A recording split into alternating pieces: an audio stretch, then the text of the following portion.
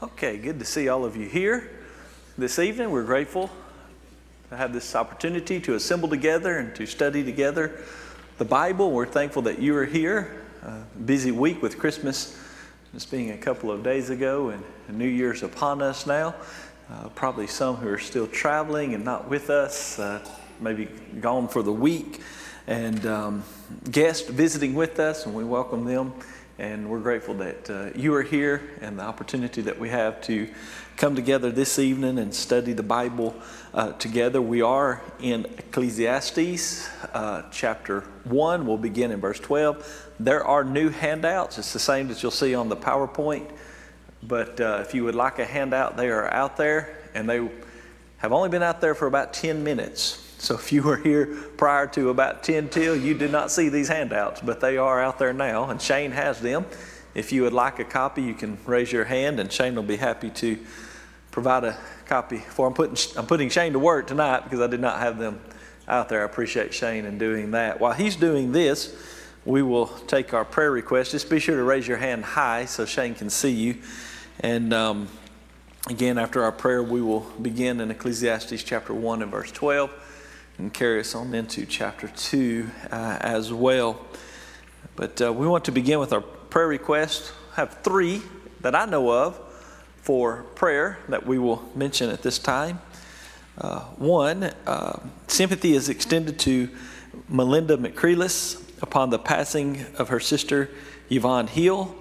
Her sister passed away yesterday, and there will be a memorial. Her remains will be laid to rest at a later date in Georgia. So we want to remember Melinda McCreeless, Tyler's grandmother. So this would be a great aunt to Tyler and Hannah Sin. So we want to remember this family. Did I pronounce that? Yvonne Hill. And we want to remember this family in our prayers. Also, little Esther Rose Martinson, will be having surgery tomorrow at Children's in Birmingham.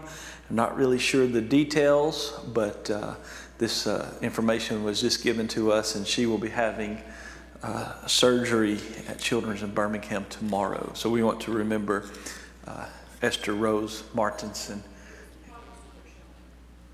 It is with her shunt? Okay, it's with her shunt.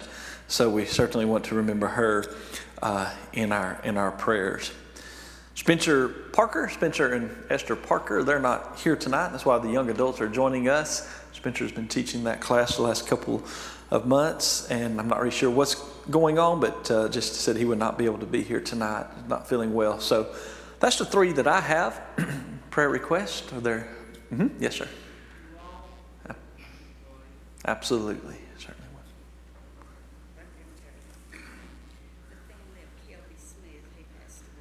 Kelby Smith. Now remind me, that's Doug's dad? Doug, who was here on Summer Series. Kelby preached at Florence Boulevard for many years. Okay, Kelby Smith passed away today.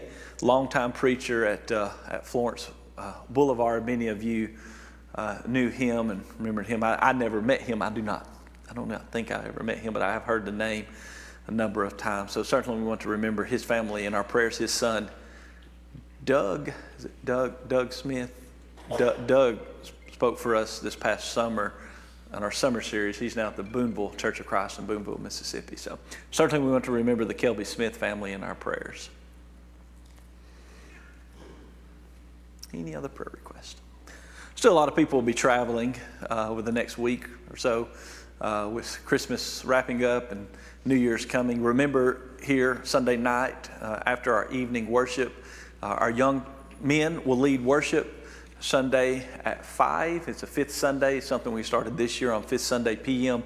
The young men lead worship, so we're excited about that this coming Sunday. And then after worship, New Year's Eve, gathering, games, finger foods, I think. I'm sure you can get the details from Robbie or on a bulletin board. I'm sorry I don't know all of them off the top of my head, other than it begins at 6:01 and ends at 12:01.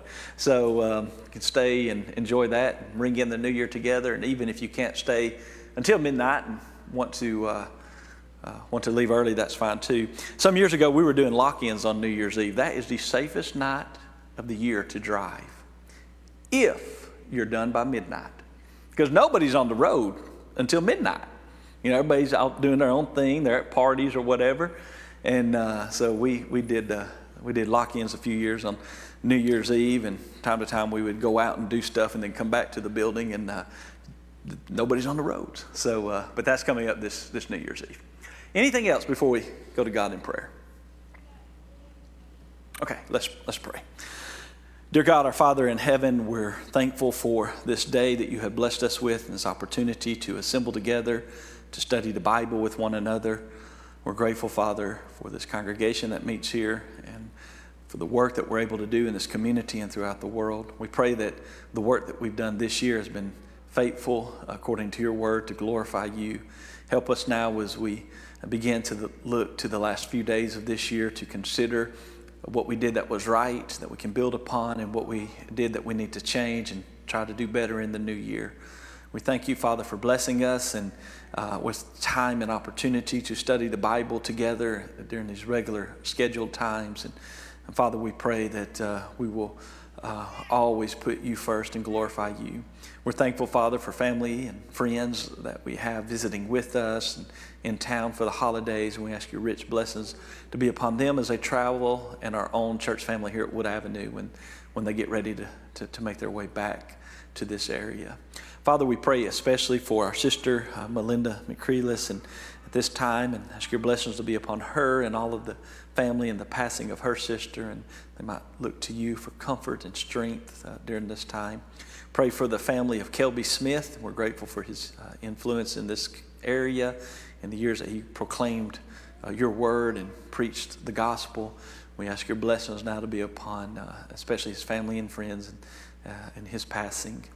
Father, we ask your blessings to be with little Esther Rose, and pray that all will go well tomorrow with her surgery, and that you'll bless the surgeons and the caregivers with a good night's rest, and they perform to the best of their ability tomorrow. And pray for Spencer and Sarah, and we know it's always trying, especially on young parents, and ask you your blessings to be with them.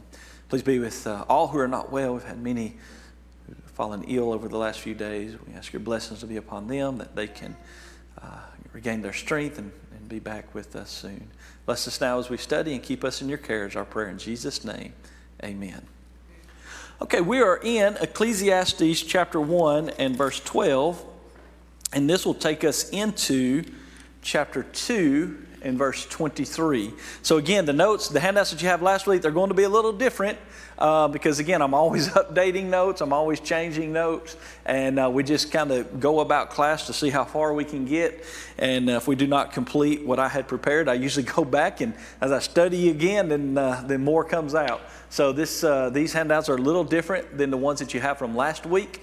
And the new ones are on the tables if you would like to get them. I'm going to read chapter 1, verses 12 through 18 to get us started as we're searching for happiness. Here's this man, Solomon. I, the preacher, was king over Israel in Jerusalem. Twice now he's called himself a king. Chapter 1 and verse 1 and verse 12. And twice in these two verses he has told us that he was a king over Israel in Jerusalem. He said in verse 13, I set my heart to seek and search out by wisdom concerning all that is done under heaven. This burdensome task God has given to the sons of man, by which they may be exercised. I have seen all the works that are done under the sun, and indeed all is vanity and grasping for the wind. What is crooked cannot be made straight, and what is lacking cannot be numbered. I communed with my heart, saying, look, I have attained greatness and have gained more wisdom than all who were before me in Jerusalem. My heart has understood great wisdom and knowledge, and I set my heart to know wisdom and to know madness and folly. I perceive that this also is grasping for the wind. For much wisdom is much grief, and he who increases knowledge increases sorrow. So we're going to begin here. What is the meaning of life? Is this question that we'll ask over and over as we study this book of Ecclesiastes. Solomon's quest, unfortunately, led him to the wrong places. He was there in the beginning with God. He asked God for a heart to know how to judge the nation of Israel, and God gave him this great wisdom.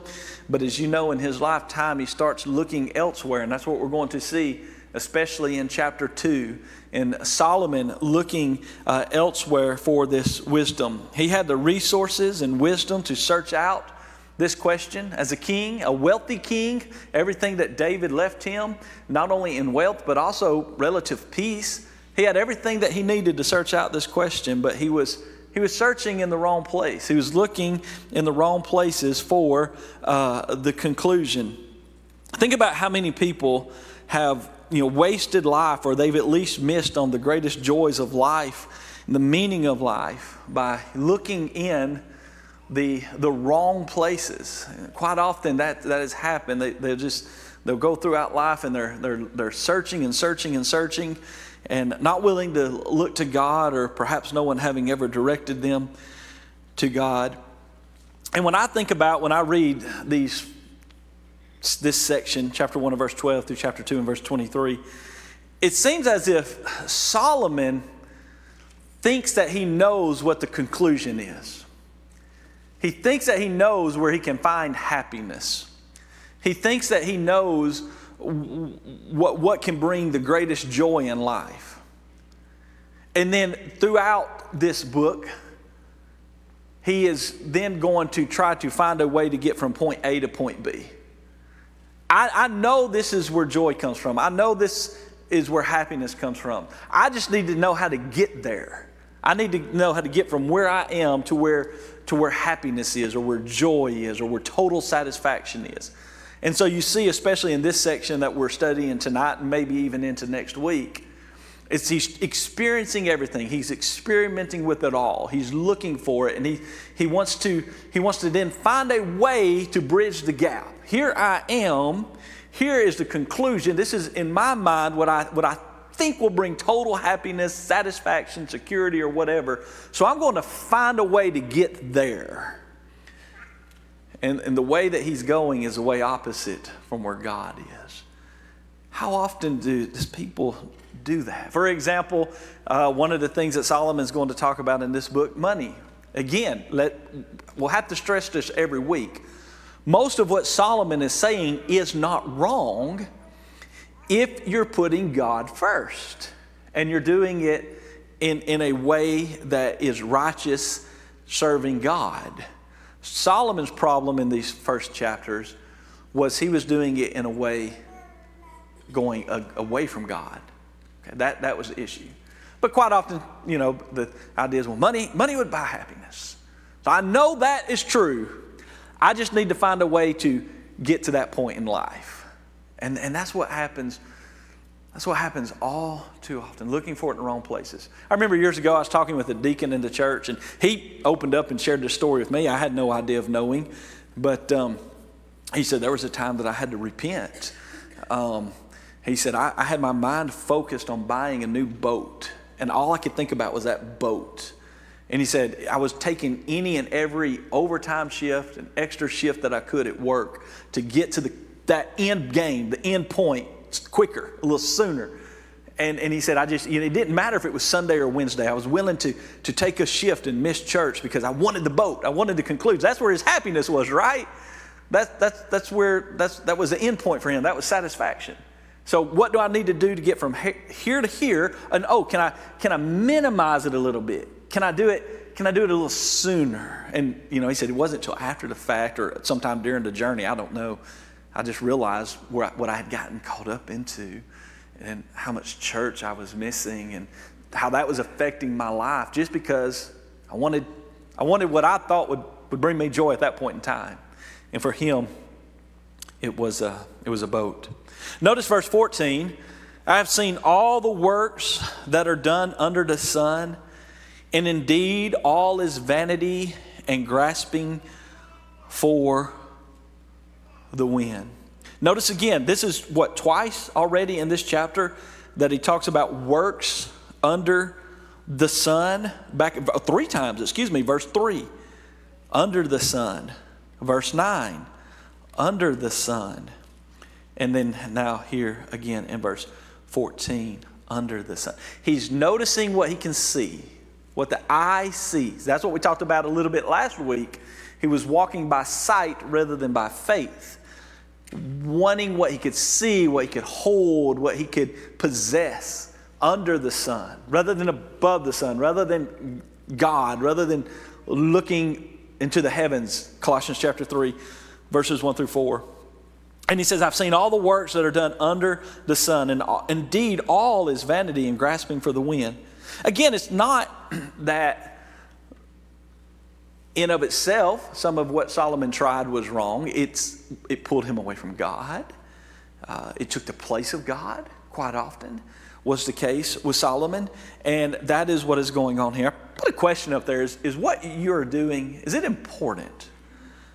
That's something to ask yourself when you think about verse 14. I've seen all the works that are done under the sun, and indeed all is vanity and grasping for the wind. But we have to live life, right? I mean, here we are. We're about to wrap up 2023, Lord willing.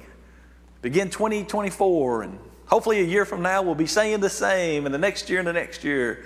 I mean, we have to live life. So I would sum up verse 14 by saying, is it important what I'm doing?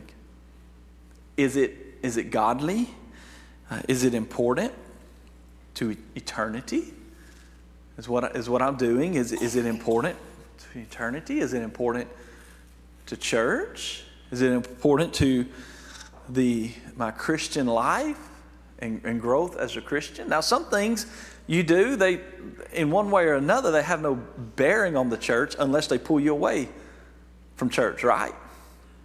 You know, there are things that you might enjoy doing, hobbies that you might have, sports that you like to be a part of or watch, or shows or something like that. You know, is in all of that, is it important, or it's not pulling me away from the church? Is what I'm trying to say. Am I sure that this is not pulling me away from the church? Under this thought, verse 14, I have seen all the works that are done under the sun, and indeed all is vanity and grasping for the wind. I just ask myself, is what I'm doing, is it important to eternity, to my Christian life, to church, to the family also? I think coming up in 2024, I'm going to try to preach more sermons on the family. I enjoy those, as you know, but I try to not go only there. But I think I'm going to try to have at least one a month, because I still believe that the stronger that each individual family is within a congregation, then the stronger a congregation is. A couple of thoughts came to me that I heard other men say, three actually. Two were men and one was a lady, that really respect these people. One, a friend of mine who's now preaching the gospel, he retired, and he was a Vietnam vet. He was in the war in Vietnam. He told me once a few years ago, and I can't remember, his son has already passed, one of his sons, and I can't remember if he said this before or after his son passed. But he said, if I could tell a young man anything, it would be to work 40 hours a week and go home and spend the rest of the time with your family. And if you can get by in less than 40, do it. Now, here's a man in retirement, nearing retirement, looking back on life, and he says, verse 14, I've seen all the works that are done under the sun, and indeed all is vanity. He said, I'd go back and spend more time with my kids if I could. Another thought along with that, Brother Wendell Winkler, speaking in a gospel meeting and also to preachers, he said, I encourage preachers to spend one night away from home if you want to go to a meeting or a lectureship. So you got Sunday night, Wednesday night church, one other night, spend the other four with your family. What was he saying? He's saying, make sure you keep your priorities in order. Make sure what you're doing and the work you're doing under the sun is not just grasping for the wind. Make sure you're fulfilling something. Make sure it has meaning to it for now and in eternity. So I thought a lot about it, and I thought about how times have changed, and we're busy, right? You know, my grandmother's generation, her parents were farmers, didn't have much other than land, a lot of land to farm. Outside of that, they didn't have much. But I thought a lot about stories she told me, even though they were pretty much working from daylight to dark. What's something that they were doing together? They were working together, and they were eating their meals together. So there's a difference. Even though it was daylight to dark 6 days a week in church on Sunday, they were still together as a family. Where in today's society, today in the way we go about things, it's completely changed from that. You might be pulling just as many hours, but you're not usually with your family as much. So we have to be creative, right? We have to find other ways. And this comes into the third that was said to me. I was on a mission trip in Romania, and a man and lady I really only met on that one trip, but Smith, Lowell and Karen Smith, I think is their names. And she said that they have 2 daughters, and she said it was her house rule that the family had to eat breakfast together every morning. So that was our house rule. Because I knew once the day started, we were gone different directions. And she said that was my rule for my house. We were going to have one meal together. So I thought all that could tie into chapter 1 and verse 14. You might have other ways that you have figured out how to navigate through life and make sure that it is important. Verse 15, what is crooked cannot be made straight, and what is lacking cannot be numbered. We usually say it today, it is what it is, do we not? You know, the wise and the wealthy, the powerful. You know, there's some problems that they can never fix. Paul talks about that in 1 Corinthians. There's some problems and questions that they can never fix or never answer. And we need to make sure that we are just focused on keeping our faith in God and eternity. Notice again verses 16 through 18, and he's talking about this greatness he's gained and the wisdom that he has. But notice what he says in verse 18. For much wisdom is much grief, and he who increases knowledge increases sorrow. Think of a couple of ways how knowledge can increase sorrow. For example, in Matthew chapter 10, verses 34 through 39, Jesus talks about, well, let me just read it. Let me read it to you. Matthew chapter 10, verses 34 through 39. Jesus said in Matthew chapter 10 and verse 34 beginning, do not think that I came to bring peace on earth. I did not come to bring peace, but a sword. I've come to set a man against his father, and a daughter against her mother, and a daughter-in-law against her mother-in-law. And a man's enemies will be those of his own household. Verse 37, he who loves father or mother more than me is not worthy of me. He who loves son or daughter more than me is not worthy of me. And he who does not take his cross daily, or take up his cross and follow me, is not worthy of me. Luke's account in Luke chapter 9 says daily. Verse 39, he who finds his life will lose it, and he who loses his life for my sake will find it. For some, when they gain knowledge of the Word of God and they choose to obey God and become a simple New Testament Christian, it produces sorrow because the family will not accept it and sometimes even be rejected. You can afterwards talk to our sister Wheatman if you want to about a sad case that she knew of when many, many years ago, when a young man who was completely disowned by his family when he chose to become a New Testament Christian. And that was right here in the United States of America. So it's not just overseas. And so that sometimes can cause sorrow. But you think of the wars that are going on right now in Israel and Ukraine and many other places that maybe they do not get the TV attention. It takes knowledge to build what they're using to destroy, but yet many people are suffering increasing sorrow, the innocent who are dying at the hands of these evil people. So there is that happens in life. Years ago, I was eating breakfast, I believe it was, with a gentleman, a brother in Christ. He's already passed on to his reward. His name was Hap Johnson, a great Christian man, kind Christian man. And he would like to take the preachers out from time to time and have a meal with us. And he was a World War II vet. Parachute, he jumped. I think he made 3 combat jumps, three active jumps in combat. And I'll never forget when he said to me, I thank God for the ability to forget. Now, you think about a World War II vet saying that. I thank God for the ability to forget. Knowledge increases sorrow. Any thoughts or comments? Verses 12 through 18. Yes, sir. Going back to, what was it, verse 14? No, 15. it just made me think back to Matthew, the golden rule of Matthew 7:12 through 14, basically kind of saying the same thing as for us is the path is narrow, but the gate is wide. And I kept looking at, at the first part here in ESV, it says, what is crooked cannot be made straight. And I just kept looking at it like thinking, the gate is wide, the path is wide, but we want to stay straight. And where it says lacking cannot be counted, what's bad or may even be good, if we're not down the straight and narrow path, so to speak, you can still be on the outside of it. Sure. So just maybe Interesting comment, going to Matthew chapter 7, verses 12 through 14, and the golden rule in verse 12, and then the gates, the roads, the two paths, the wide way and the narrow way. Yes, absolutely, there's, and that's the thing about in this life, even if you're on the right path that leads to heaven, it does not mean that you're not subject to some of these things that are going to happen to you in life and these troubles that we deal with in life. And again, this is what we must keep in mind with the book of Ecclesiastes, and not this book only, any book of the Bible, is ultimately the issue is priorities not in order. You've got to work. You've got to provide for yourself. Paul, 1 Timothy chapter 5, tells us that we're wrong if we don't provide for our family. He's talking about our older family members, but the same would apply to our children. So again, you have to put it all together and say, okay, what is the heart of it? What is the base of it? It's priorities. And even when those are right, then sometimes we still feel the effects of life around us. Yes, sir.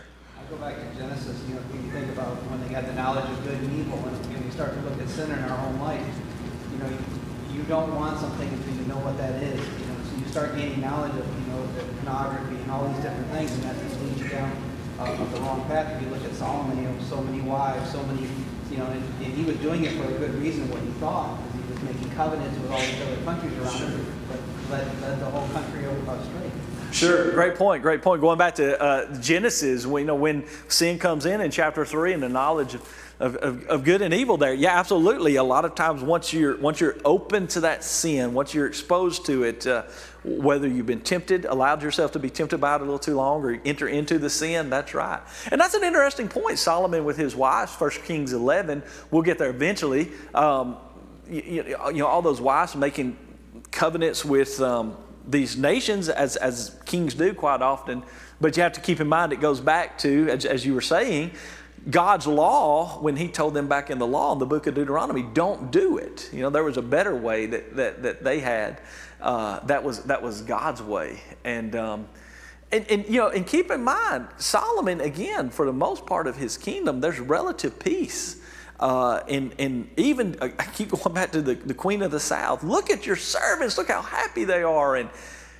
But it changes. There's that change in his life at some point, and he starts going this wrong direction. Interesting comments. Anything else? Other thoughts or comments? Something Trey and the Morgan say in their family discussions and things that they have about the family is that we so many times want to promote quality time in this town that is so special or whatever, but they're saying this quality time comes from quantity time, spending lots of time with your family, not just trying to make sure we get in that next big trip that's going to cover all the months of work I've done, Sure. And I think the same thing would be true with our spiritual lives. Like we try to have these big moments of like schedule, like I want to church on Wednesday or Sunday. I've got CYC coming up, and but like spending time. Sure. Interesting. Yes, absolutely. The quantity of time together in your own Christian life or family time, whatever it might be, instead of just the comment made, if you did not hear, was basically summing it up was, not putting it all into saving up for that one big trip of the year, and there's all of your quality time right there. It's with family. It's quantity and spreading it out. And I remember I was years ago. So I was watching something, I don't know, I could not even tell you the details, but it's basically kids who were able to make the Make-A-Wish or something like that. And most of them, they were able to go to Disney World for a week or something like that. And all of them, when asked, what's been a special moment of the last year or whatever, like every one of them said, there was this day that we were in the bed with Mom and Dad, and we were all just eating in bed or something. For none of them, it was the big thing. None of them, it was the big Disney World, or it was the little everyday moment that meant something to them, that stood out to these kids who were dealing with this. And what was the other part that you said? You said, no, okay, I had a thought. Okay, also with the Christian life, and sometimes maybe just building it up for, okay, I'm going to have a quality day of study, but no other days. There's a sermon on YouTube that I would recommend you watch. David Shannon, something to do with mountains. It's really interesting. David Shannon, who's now at Freed-Hardeman University, and I can't remember the title of the lesson, but it was something to do with mountains. And he made a comment that really helped me. And basically, it's God did not design us to remain on the mountaintop. And we've all been there, right? We've all enjoyed getting that point where maybe you've had a really great day or week or something, and you feel like you're spiritually where you need to be. You've prayed and you've studied, and you just feel like you're in the spiritual mountaintop. But then you come back down and you think, oh, what's wrong with me?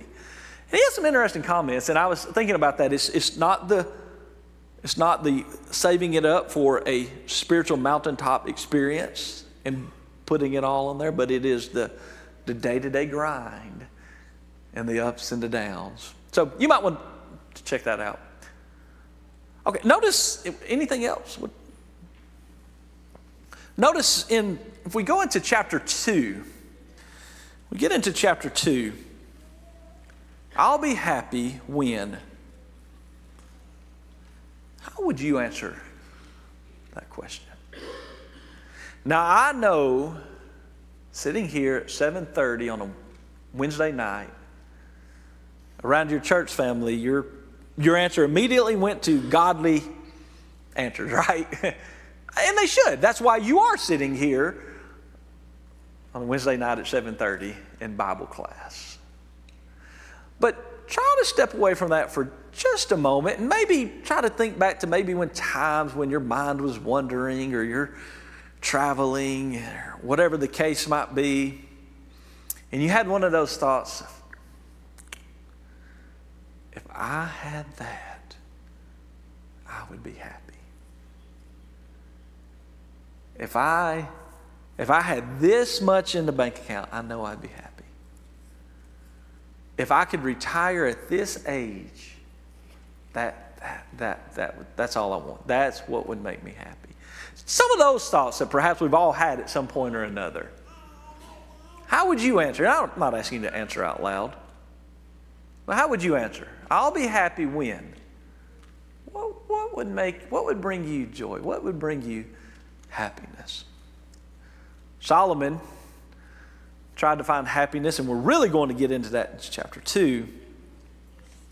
But the question would be, as we study this, is my list similar to Solomon's list? Is your list, is it similar to Solomon's list? Let's notice some areas.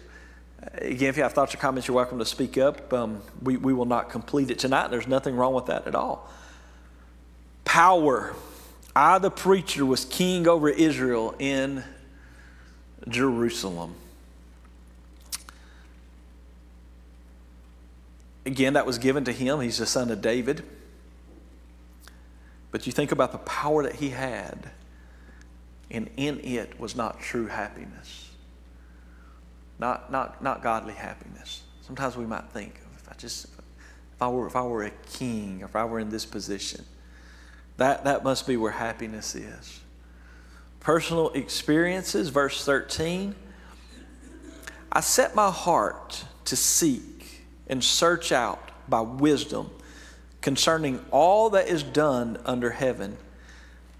Notice what he said. And he'll say that again in chapter 2. Let me just mention that because we probably won't get there tonight. Verse 10, chapter 2 and verse 10.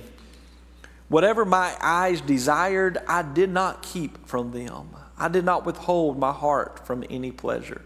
For my heart rejoiced in all my labor, and this was my reward from all my labor. You see that of the Personal experiences. Whatever I wanted to do. And again, here's a man who's in the position that he's not limited. Perhaps all of us has experienced this to some degree. But this guy, he's unlimited as far as earthly possessions and joys would go. He can have anything he wants. And it's proven in his life. He did get anything that he wanted. But it didn't bring him happiness. What does he say over at Vanity of Vanities? It's empty. Notice this, because we're not going to get here tonight, and some of you might not be here next week. This, I missed it. I kept missing it. I kept missing it. And it was pointed out in a book that I was reading. Go to verse 17, chapter 2 and verse 17. Here, this sums it up. 3 words. I hated life. Chapter 2 and verse 17. That sums it up. Here's a man that had everything. 3 words. I hated life. Because he went away from God. That's what it goes back to. He goes away from God. He turns away from God. Even Christians are discouraged from time to time. But we keep our hope in God. Personal experiences did not buy it. Pleasure, chapter 2, verse 1. I said in my heart, come now, I will test you with mirth or with pleasure. Therefore enjoy pleasure, but surely this is also vanity. I said of laughter, madness, and of mirth, what does it accomplish? Notice I've given you a scripture reference in Hebrews chapter 11. And I wanted to use this reference. I've quoted it a number of times, or at least referenced it, I should say. And but think about the similarities. When Solomon is writing the book of Ecclesiastes, he's the king of Israel, the greatest power in the world at that time, the greatest nation in the world at that time. But when Moses was young, being reared, Egypt was the power. Back in the book of Exodus, they were the great power. They were the wealthiest. And in Hebrews chapter 11 and verse 24, by faith Moses, when he became of age, refused to be called the son of Pharaoh's daughter, choosing rather to suffer affliction with the people of God than to enjoy the passing pleasures of sin. Notice the passing pleasures. They do not remain. And even if the pleasure remains until the end of life, then it's over. But I think that's interesting. Moses would have been what we might call an adopted grandson of the Pharaoh. See the providence of God there at work with Moses' own mother being able to nurse him and train him. But he had the wealth of Egypt open to him, being in the home of Pharaoh's daughter, the grandson in a way of a king, an adopted grandson of a king. Here you have the son of a king who becomes a king. One said, I don't want that life. I'm not going after that life. And you think about his 40 years of running away after he kills the Egyptian, and then after that, out in the wilderness dealing with those complainers, 1 Corinthians 10. And he didn't have to live that life. He could have lived a life like Solomon. Moses could have lived a Solomon-like life with most anything that he wants. The women, the same as Solomon. He could have had it. And he chose not that life. Chapter 2 and verse 3, I searched in my heart how to gratify my flesh with wine, while guiding my heart with wisdom, and how to lay hold of folly, till I might see what was good for the sons of men to do under heaven all the days of their lives. Remember in Proverbs, it talks about not even looking on it, the wine, and what it can do to you. And look for it in that area. Look for it in going after the bottle, as many people look for happiness today. Luxuries, chapter 2 and verse 4. I made my works great. I built myself houses, planted myself vineyards. In verse 5, I made myself gardens and orchards and planted all kinds of fruit trees in them. I made myself water pools from which to water the growing trees of the grove. Luxuries. And I put a reference, we'll not read it here. Eventually we will get to it in our Sunday morning class as we're studying the kings of Israel. But you go back and, if you're interested, read 1 Kings chapters 4 through 10. That's Solomon's life when he was building everything that he built. You remember as chapter 6 comes to an end, the last verse of 1 Kings chapter 6, they built the temple and it took them 7 years. The first verse of chapter 7, I believe it is, if I have the numbers correct, the first verse of chapter 7 is he built his own house that took 13 years. So, I don't know. We'll talk about that on Sunday morning. Was the temple so important that they did it in half the time? Or was his personal luxuries in his house so important that it took him double the time? Think about it. I don't know. Chapter 6. Read those. 1 Kings chapters 4 through 10. This guy had it all. But chapter 2 and verse 17. I hated life. Let's see where we are. We're getting close.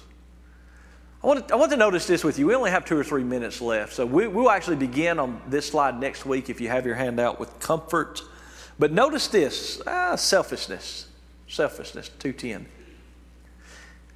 In our text, from chapter 1 and verse 12 to chapter 2 and verse 23 in the New King James text, 40 times, if I counted correctly, Solomon says, I. This is what I noticed as I was reading the other day that caused me to stop and count. Notice this beginning in verse 2. I said of laughter, verse 3. I searched in my heart, verse 4. I made my works great, verse 5. I made myself gardens, verse 6. I made myself water pools, verse 7. I acquired male and female servants, verse 8. I also gathered for myself silver and gold, verse 9. So I became great. Verse 10, whatever my eyes desired, I did not keep from them. I did not withhold from my heart. Verse 11, then I looked on all the works that my hands had done 40 times. So again, we'll talk about that a little bit next week, but that's something else I also wanted to point out tonight as we're running out of time. It was about him. It was about him. He got into the point where it was about what he wanted, and he wanted to please himself rather than what God wanted for him. Any thoughts, comments? There's 2 or 3 minutes left. Anything that you would like to share? Yes, sir. Matthew 6:19 says, do not store up treasures on earth where thieves can break in. But he said, store up treasures that are in heaven. Jesus always turns it back to a heart condition. Like you said, there's nothing wrong with having those things. It's where, if that's where your happiness or your love is, then that's where your heart's going to be. Sure. Yeah, great point. Matthew chapter 6, verses 19 forward is what was referenced. Do not lay up for yourselves treasures on earth where moth and rust destroy and where thieves break in and steal. It's a heart problem.